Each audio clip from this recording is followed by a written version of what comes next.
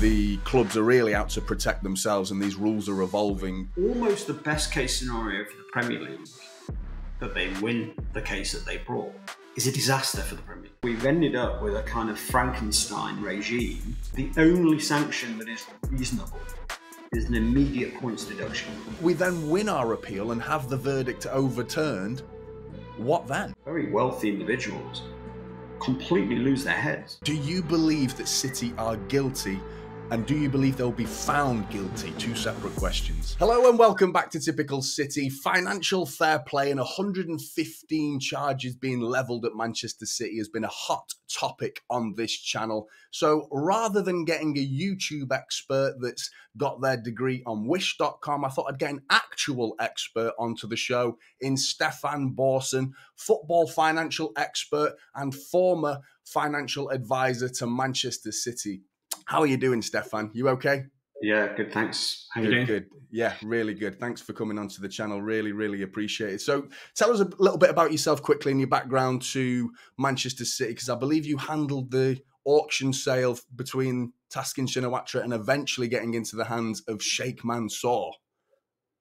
Yeah, well, first of all, lifelong City fan. So yeah, first season 82-83 when we got relegated. Right. Luton, and sort of vivid memories of that pain straight away in my City history. Yeah. So I grew up in Manchester and then qualified as a lawyer and then went off to London to work in investment banking. And during that time advised John Wardle's retail company, JD Sports, which obviously everybody knows, and managed to wheedle my way into advising City on a couple of things from about 2001 to about 2007, right, including and culminating with the sale to Thaksin Shinawatra. So in reality, you've had a big part to play, or maybe big or small, however you want to describe it. You've played your part in the hands of Manchester City or football club ending up in the hands of Sheikh Mansour, effectively.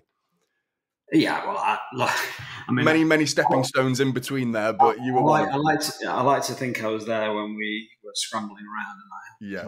But just to be clear, you have no involvement now, and since Sheikh Mansour, you've had no involvement for a long time. So my interest now, obviously, I'm very interested in football generally, but football finance as it's sort of emerged as a major point of interest. My expertise has sort of been called upon by various people, and the complexity means that my combination of I'm a qualified lawyer, experienced in litigation, but also have a good understanding of the numbers. Means that I'm well placed to help people understand exactly what's going on, and it's pretty complicated. Yeah. So exactly. Yeah. Like I said, I've been portrayed as an expert on this channel by some people in the comments. It couldn't be further from the truth, which is why I've brought you on, Stefan, and I'm very happy and it's a pleasure to have you on as well. But let's get into it now, mate, because why do you think FFP was brought in the first place, considering the timing of it, with factoring in Chelsea, Abramovich, and then, of course, followed by Sheikh Mansour and Manchester City? Is it those two clubs as to why financial fair play was brought in to begin with? Look, it's not a simple answer. So if you go back, this is an area that Nick Harris in particular would think that he has a strong point. There is no question that there was a period towards the end of the 2000s where there was a concern generally around Europe as to the sustainability of the game generally. And they were right to have that concern. It particularly existed in relation to debt and in relation to what happens when an owner decides that he no longer wishes to or no longer is able to continue to financially support the club. And to be perfectly frank, City could well have had that problem. before the sale to Thaksin Shinawatra, one of the key drivers that we had in 2006, 2007 was the fact that the owners had put in a huge amount of money over the years and didn't have an appetite to continue to do that. And therefore, we needed to find somebody who had deeper pockets to be able to compete with teams who were qualifying for the Champions League. And that discrepancy was causing teams that were outside of that group to spend heavily to compete. At the same time, you had money coming in the Russian league, and also there was an emergence of the Chinese league, which were having a distorting effect upon the finances of the game. So there was a perfectly legitimate reason why UEFA would want to try and put in rules that would try and temper and increase the ability of the clubs to self-control themselves. That was perfectly reasonable, and that's how kind of the whole idea around financial fair play started. The problem is, as it's emerged over the years, or as it's developed over the years, as with any situation where you have multiple companies, and particularly in sport, battling over the prizes, they're going to start looking out for self-interest. And what you can see very clearly over those years is that certain clubs were very reluctant to allow the gravy train of Champions League football in particular to be shared amongst other clubs, and would therefore do anything possible to make sure that they could increase their chances of qualification for the Champions League. And as it happens, there's nothing wrong with that from a competitive perspective. I would fully expect all clubs to fight their corner as hard as possible and try and form rules that work for them. So a club that has incredibly high levels of debt clearly is not going to want to support restrictions on high levels of debt. Likewise, teams that want huge amounts of equity investment during a growth period, call them the ambitious clubs, as I saw them described as today in an article. The sorts of, in these days, Aston Villa and Newcastle. Clearly, those clubs are going to want a different form of financial fair play. So what's happened over the years is that the rules have evolved, and at each turn, where a new kind of way of approaching the development of a squad, be that money coming in, say, from the Far East or related party transactions, wherever there's been a new way of doing business that other clubs have felt was a threat to them, they've moved very quickly to put in place new rules to temper that. There is an overriding, I would happily accept there is an overriding view that there needs to be regulation to help with sustainability of the game generally. That's fine. But then overlaying that is clubs fighting for their own positions and protecting their own positions. And the two things, they can almost be separated in terms of the analysis. One is, they're both legitimate to an extent. It's legitimate for any individual club to fight their own corner and create, where they're given a vote on something, to create the rules that work for them. I don't have a problem with that. That's just the way of the world. And likewise, it's legitimate for the overall regulator, be that UEFA, the Premier League, or whoever else, to create a regime that protects the game as a whole. Mm-hmm. So the intentions are noble.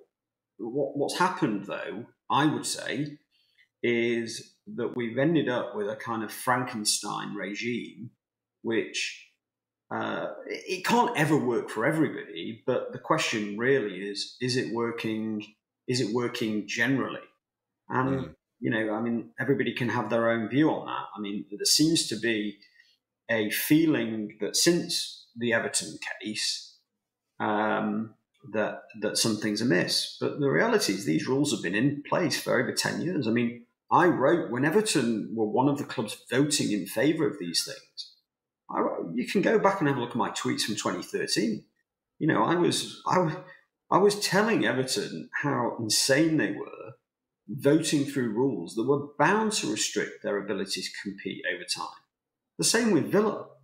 Newcastle, I don't even know if Newcastle may not have been in the Premier League when they voted for them, but all these clubs that are now complaining about it lined up to support the regime that was brought in. I don't know how United, Arsenal, Liverpool, Spurs and these teams convinced some of the clubs who were not in the Champions League. I don't know how they convinced them to vote in favour, but they did. And now they're suffering the consequences. But there's nothing fundamentally wrong with the PSR rules as they are now. I mean, £105 million plus all of the allowances should have made people comply with those rules. I mean, it's not that difficult to comply. You just have to stop spending. I mean, it's quite easy to see, for example, why Everton failed. Forget the stadium. They failed because their wage bill has been too high for too long. And similarly with Leicester City, if you were to analyse Leicester's situation, the wage bill was at a dangerous level. And when they then ended up getting relegated, that clearly is going to lead to problems. Nottingham Forest, we know why Nottingham, I keep saying Notts Forest, apparently that's a massive... It offends them, that does, yeah, they're massively offended. But I apologise if there happens to be a Nottingham Forest fan listening. Yeah. Nottingham Forest, we'll see probably in the next 24 hours a bit more detail about their case, but they failed because they overspent on players in the transfer market. It's not that complicated. If you don't want to fail, don't overspend. Have you seen any other industries or any other walks of life, considering I imagine you've delved into lots of different industries with regards to finance?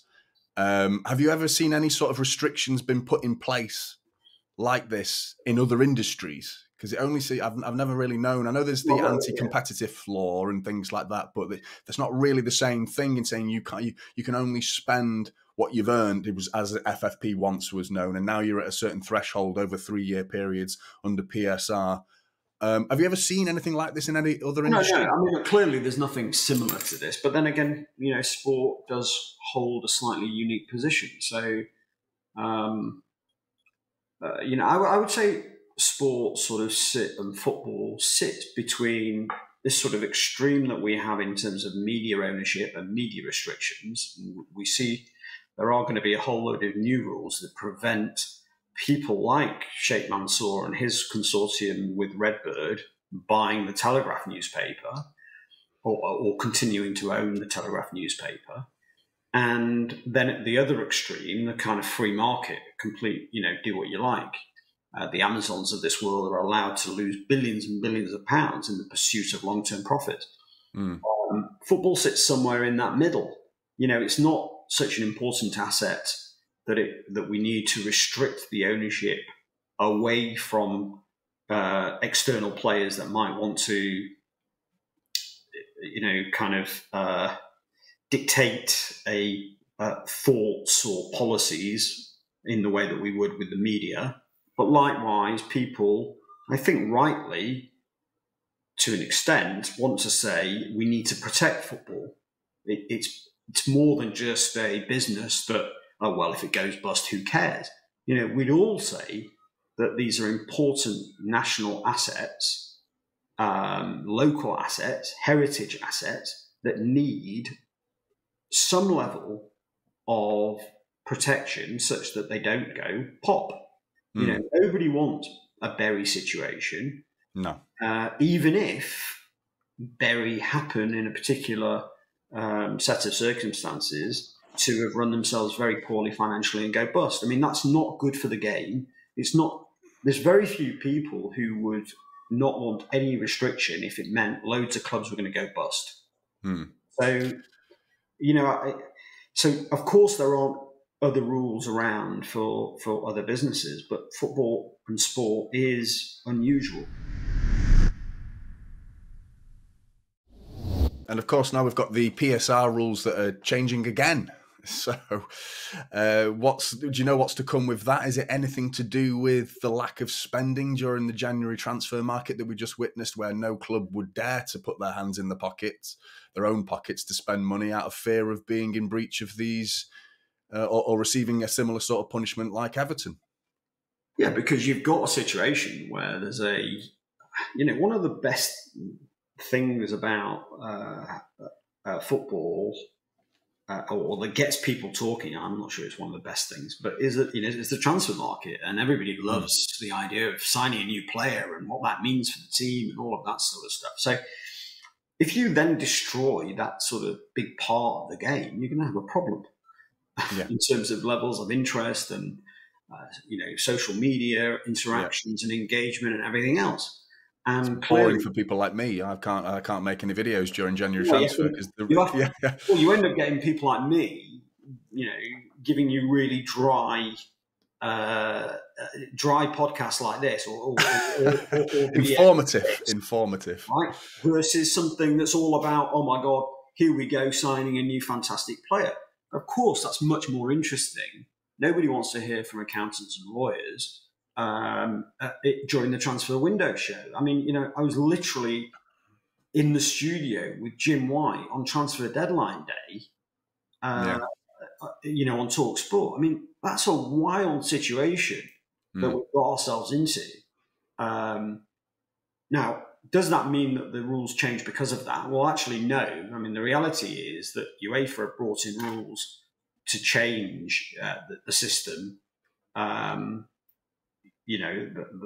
last year, and they were planned the year before. So the system that's coming in is, first of all, it's unclear, but it's different from what we've heard about, and we'll have to see the implications. The likelihood is, though, the idea that it's going to let certain teams off the hook is wrong. I mean, the teams that are most likely to breach PSR as we sit here now for the current season, the teams that are closest to breaching are Villa, Wolves, Newcastle, Chelsea.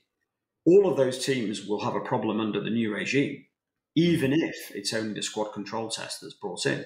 So the rules are changing, but people shouldn't get the idea that it's all over for restrictions around PSR and similar sorts of tests. Mm-hmm. All it is a different test, and we don't even know exactly what that test looks like. Now, and the other very big difference between what's going to come in the Premier League and the UEFA rule is that these Premier League cases and also the EFL cases, they all have now established that if you breach spending rules, the only sanction that is reasonable is an immediate points deduction.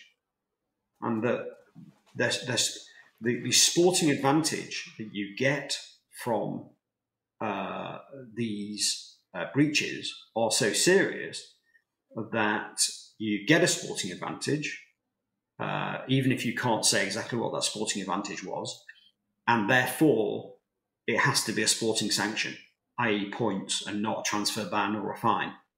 And that's really serious, because no team, it's very hard if you're a team that's thinking, or a management team, or an executive team that's thinking about breaching financial fair play of some sort to bring in more players. Very hard to do that if you don't know what the penalty is going to be, because you could expose yourself to 6-9 points deduction, and all of a sudden you've gone from being safe in a relegation battle to being very likely relegated, or at the other end of the table, 1 minute you think you're in the driving seat for a Champions League place, and the next minute you're scraping around to try and get into the Europa Conference. And these are massive differences, especially after the change next year. There's going to be about 30% uplift in the Champions League revenue compared to where we are today. And that's going to mean that the difference between the Champions League and the Europa League is massive, and is completely, almost beyond compare to the Europa Conference. And then clearly, if you haven't got any of those things, you're going to be, the difference next year between City's Champions League in the likelihood that City get at least to the quarters, because, generally that's what we're doing these days, you're talking about something like a difference between City and, let's say Chelsea don't qualify for anything. In next year's revenue, City are going to have an advantage of something like 170 million euros. I mean, it's an extraordinary amount. Chelsea's entire revenue next season is probably, if they didn't qualify for Europe, would probably be about 410 million pounds. And City would be getting something like, even in a worst case, something like 150 million pounds from Europe that Chelsea won't get. So you sort of see the power that gives you, in terms of being able to spend and not breach. Yeah. And we haven't even talked about what that looks like for a Newcastle or an Aston Villa, where their revenues aren't even anywhere close to 400. Those guys are down at 300. And so how do they compete against a team in the Champions League that's bringing in, 150 million pounds worst case? So, with this being intended to protect the clubs, is what you're telling me basically that the gap is effectively getting bigger between top and bottom. That sounds anti-competitive to me. That doesn't sound good for the sport. That sounds like the regulations aren't working, and it's anti-investment, is it not? Because surely, if you're a new or an interested party that wants to invest in a football club, surely you're being put off by these regulations. You're saying, well, how can I not spend any of my money? Well, no, you can't. No, you can't, because, these regulations are in place. Well, how do you grow? Is there any alternatives out there? Just for you, Stefan, asking you the question, would you propose any alternative to FFP or the regulations that could still see the protection in place, but also allow new football clubs or new ownership models to come in, invest, and still have a fair crack at it to get to the top? I mean, look, I think the best idea probably is to allow new owners a period of investment where the rules are relaxed, such that they have a kind of 2-year period in which they can overspend under the rules, providing they've put in the necessary additional money so that there's no real risk. So, for example, if you were to have somebody that goes in and says, well, I'm going to commit the club to £200 million of transfers and £300 million of wages over the next 5 years, right? And I'm going to commit to that. Well, if I'm an owner, I'm prepared to put a bond in for that full amount, such that the club has no risk of, financial trouble going forward. And that feels like it could work. Yeah. Is that fair? Well, it's not really fair on the teams that haven't got the 500 million. So yeah, exactly. It just creates another problem. This is why I say the idea of creating a one-size-fits-all regime is almost impossible. So for everyone that's a winner, there's a loser somewhere. Yeah, absolutely. It's around the same sorts of argument around sporting advantage. So, when we see Everton or Nottingham Forest or Leicester arguing, oh, well, we didn't, we shouldn't have a points penalty. And there's a case in point with Everton fans. Everton sent something like a 50-page submission from their fans saying it's not fair to penalise the fans for the overspending.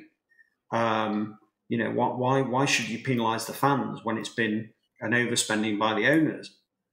But the problem that misses is that the appeal board was not able to hear from all of the fans that were disadvantaged.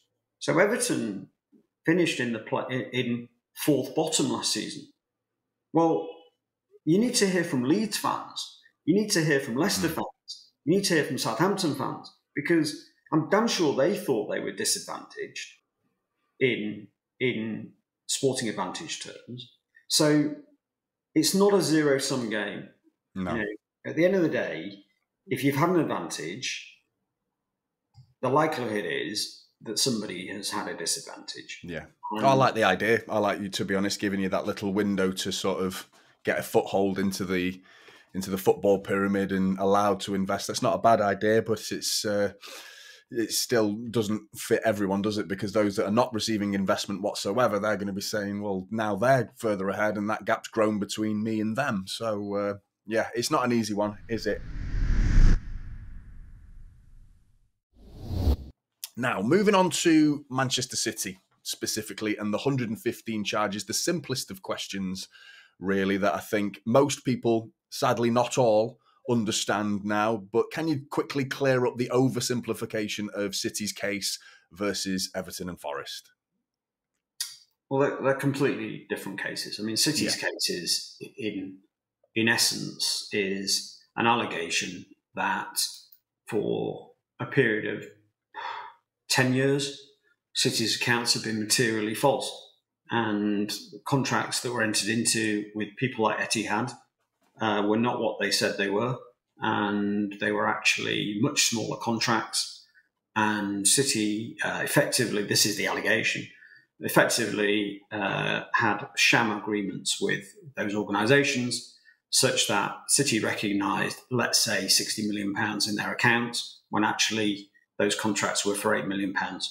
And therefore, all of City's accounts for about 10 years are materially false. Now, there are all sorts of other bits and pieces around the edges on that for Yaya Toure and Mancini, but at the nub of it is that City's accounts are false. And that's an allegation that clearly is incredibly serious. And if you go around making incredibly serious allegations, those who are alleged to have committed those fraudulent transactions must be given proper time to defend themselves and for the case to take the time that it takes. Now, that's very different from effectively a simple breach of £105 million limit and the arguments around mitigation and aggravation around that simple breach. And that's why, for example, I mean, even forgetting the Everton case, if you look at the Nottingham Forest case, the hearing itself, first of all, Nottingham Forest admitted a 105 breach, right? So that was easy. So they don't need to decide whether they breached. And then there was only 2 days, probably actually 1.5 days of deliberations over the aggravating and mitigating factors that will then go into effectively establish what the penalty should be. 1.5 days. I mean, you're probably talking about, not much more than about 10 hours of actual submission in that hearing. City's is going to take weeks. I mean, the seriousness of the allegations and the extent of the allegations over the number of years that they've been alleged and the number of individuals who are said to have been involved and the number of other peripheral matters around it, this will take a very, very long time to go through within that mini trial. And clearly, if you've got a very long trial, for want of a better word, hearing, whatever you want to call it, clearly, if you're going to have a very long trial, one, you're going to have huge numbers of documents involved. So if you looked at Everton's first case, which again was a simple case, that had something like 30,000 documents in that case. But if you have a very long case, what it means is that there's a huge amount of preparation that takes place. So this case is similar to a very serious case in the High Court. And a very serious case in the High Court would take 2-3 years to come to trial. And in that period in advance, people would be swapping documents, preparing witnesses, preparing for the trial, preparing their submissions at the trial, and generally getting ready for very, very serious allegations. Because, you make no mistake, if these allegations are proven, then they're very, very damaging for the people that are involved. And obviously for City, there's no... even City would accept that, and City did accept that because the case is in many ways similar to the Cass case. And I always trot out the line in there around if if their case theory, if UEFA's case theory had been correct, it would have meant that City would have lied to many, many parties over many, many years. And there's no way around that. That is the finding that this court, this tribunal, will have to come to if they want to find against City. And it is a very, very big call to do that. I've got a quote for you here, Stefan, actually, and it's quoting you. I can quote you back. So, City are being accused of falsifying their books, conspiring with a multitude of executives from other companies and state personnel. They've misled investors. They've persuaded CAS personnel into perjuring themselves and persuaded multiple auditors to turning a blind eye. Those are your words, Stefan. So with that being said, do you believe that City are guilty? And do you believe they'll be found guilty? Two separate questions. Well, in terms of whether they are guilty, the starting point, I don't mean to dodge the question, but the reality is nobody from the outside knows. But of course, and this will be the starting point of any court or tribunal looking at this, it is highly unlikely that the conduct that is alleged took place. That is the starting point in any of these sorts of cases that come up in civil litigation. There is an assumption that generally people do not act in the manner in which is alleged in this case, i.e., that they have conspired to create false accounts over many years. That is an assumption that people don't usually do that. Now, clearly, nothing is impossible. The evidence will have to be tested by the tribunal.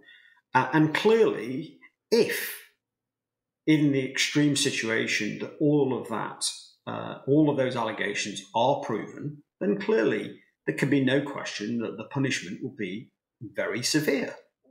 Because it is so unlikely, because there is a presumption that people don't act in such a way, then clearly, if City have done what is alleged, then clearly the punishment will have to be very strong.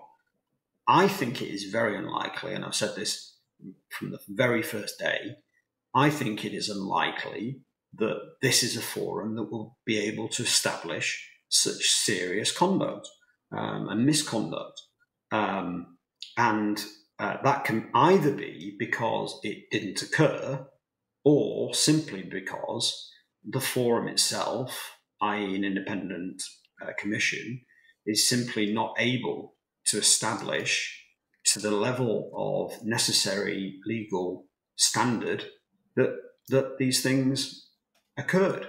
And effectively, that's what happened at CAS. I mean, the case wasn't quite the same in that I think the Independent Commission will have more documentary evidence than CAS, but ultimately it was very clear that CAS recognised that they were being asked to call a number of people liars, that they were being asked to say that people perjured themselves, that they were being asked to establish that City over many years had created false accounts, and CAS found that it did not have the evidence to make such serious findings.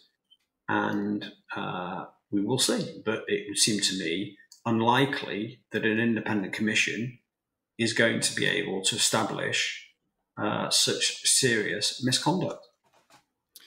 Which sounds good news for City fans, in truth, but we will have to wait and see. It does seem like there's a perception of Manchester City's owners leaving a trail of brown paper bags behind them, where every single person that they've come across has been paid off in some way or another, which totally, it doesn't sound feasible whatsoever, not plausible. With that being said, another myth going on around Manchester City is the fact, obviously, we have no fans is another one. But tying into the fact that the smaller fan base, we do have a smaller fan base compared to the likes of Real Madrid and United, one that is growing, mind you, with the success that we're having on the field. That is a very likely that gap's going to close pretty soon. But a perception around City as well is because we have no fans, we therefore generate no revenue. Can you clear up the difference in revenue that's generated by a fan compared to revenue generated by sponsorship deals, and why the fact that City can have such a monstrous revenue yet still have a smaller, still very large, but smaller fan base than United and Real Madrid, for example?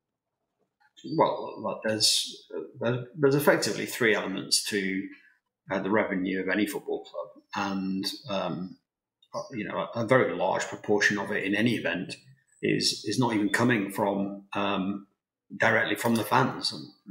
So we're now in a situation where broadcast revenue within a top club. I mean, I spoke to you earlier about the situation with next year's Champions League being worth probably somewhere in the order of 150 absolute minimum. That's just if you got to the quarterfinals. If you got to the final or you won it, it's going to be worth something like 200 million euros probably versus about 140 that we had last year. None of that is anything to do with fans, right? So that's just pure broadcast revenue. So if you look at City's profit and loss account, so in for the year just gone, 22-23, City's turnover was just over 700 million, but 300 million of it was broadcasting. Okay, so almost half of the total turnover was nothing to do with number of fans per se. Commercial revenue was, contrary to the sort of stuff that we heard on the overlap, was a big number, don't get me wrong, but it was not the biggest in Europe. In fact, it was fifth, smaller than Bayern Munich, smaller than PSG, etc., etc. So again, the idea that it's completely implausible that City could generate £340 million of commercial revenue is again a nonsense. Now, it is possible that people could argue that certain of the contracts are either more than they could be, more than, say, the underbidder would be prepared to pay. But there's important caveats to that. First of all, the club did win the treble and also won the Club World Cup. There can be no question that in terms of positive brand association, that the City association is a positive one. It's with winners and everything, and all of that, everything that flows from that. It is also true that there's huge amount of engagement and sort of coverage of any brand associated with the club. It's also part of a multi-club group with major clubs in major capital cities and other major cities around the world.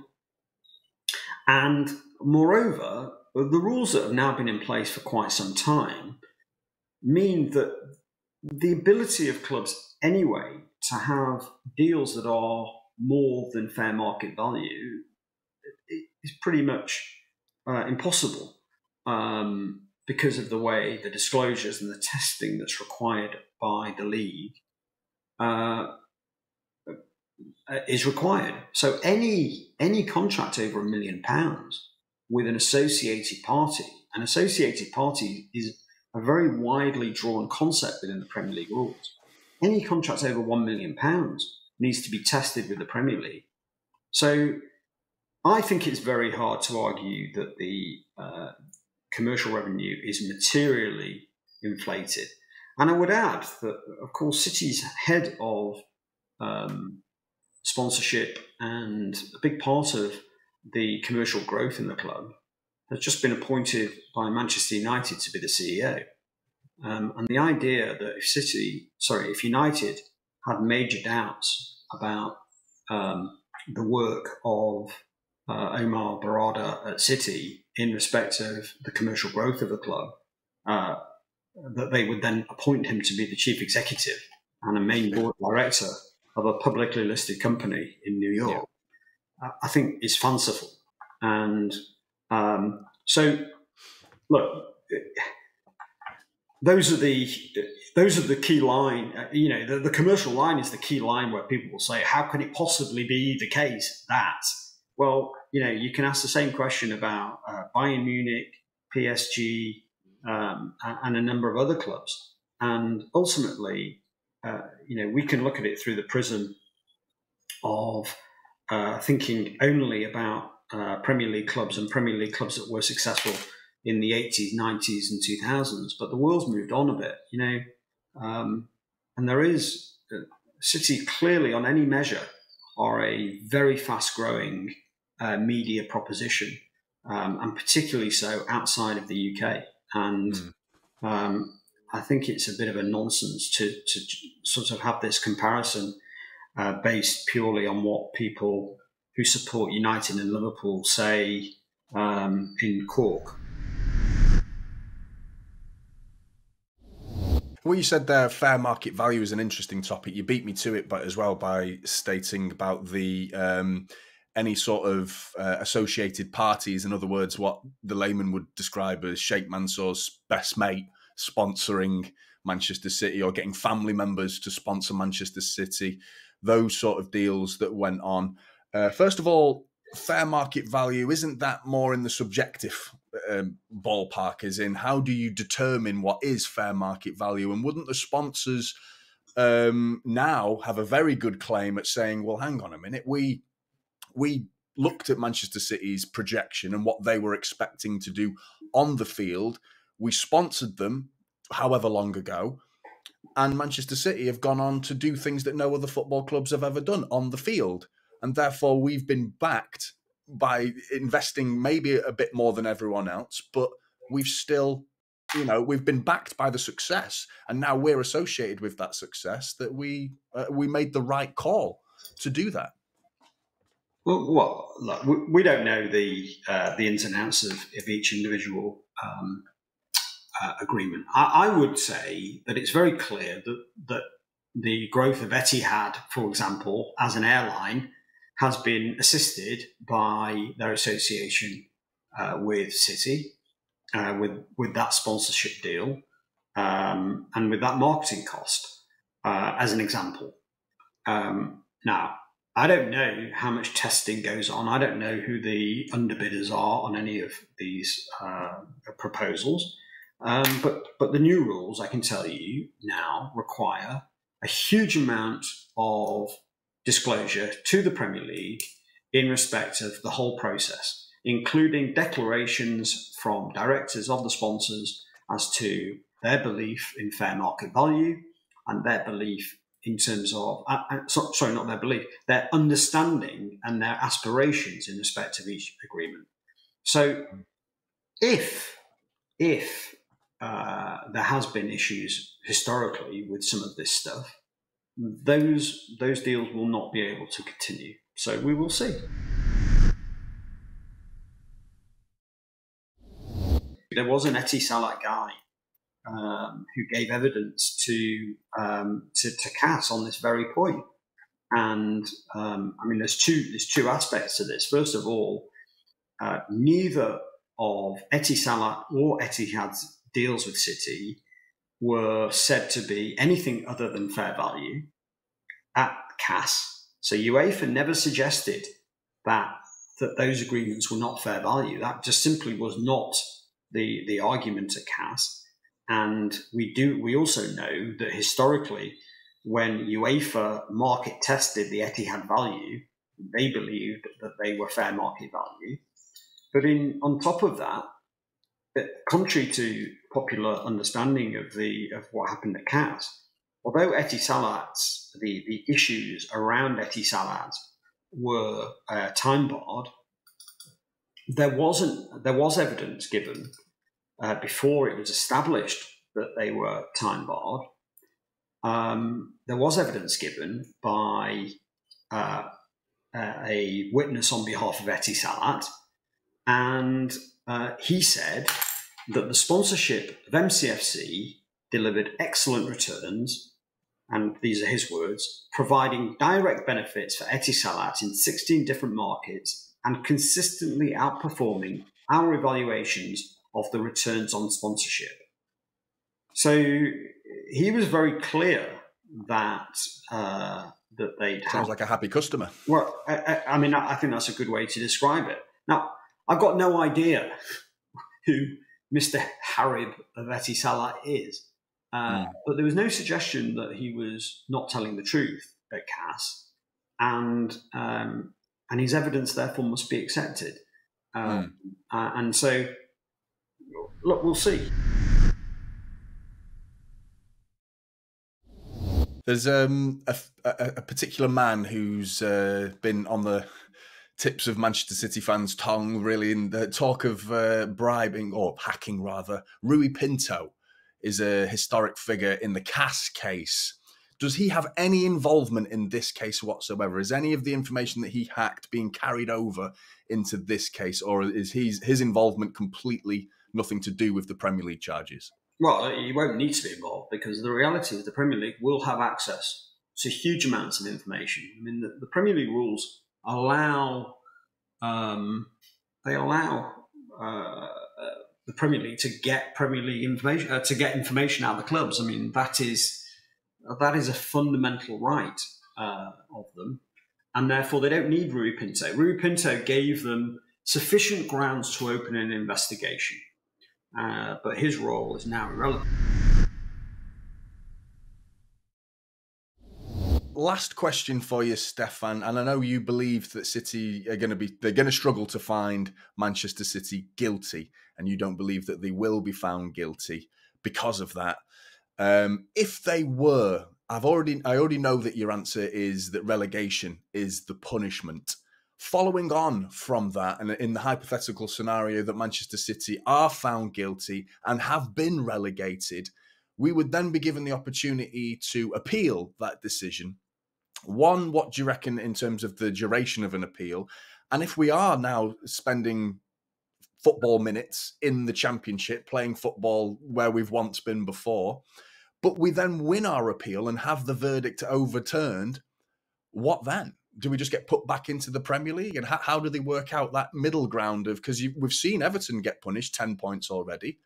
And if they won that appeal completely, and I mean, it's a different scenario, I understand that, but how are the Premier League working out the punishments and the fact that an appeal can quickly follow and change everything?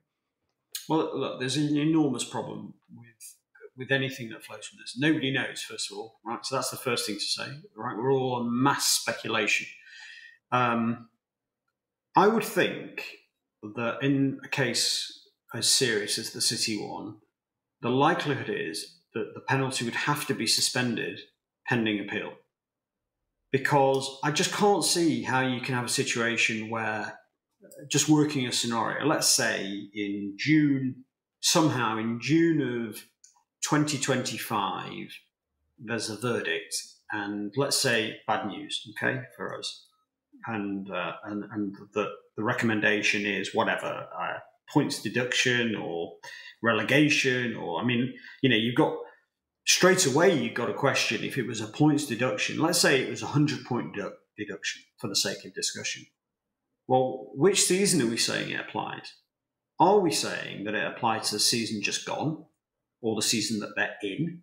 Or is it in the subsequent season? If it's in the subsequent season such that it makes the whole season completely irrelevant because you couldn't do anything but get relegated, then are we really saying that City have to play through an entire season with that hanging over them?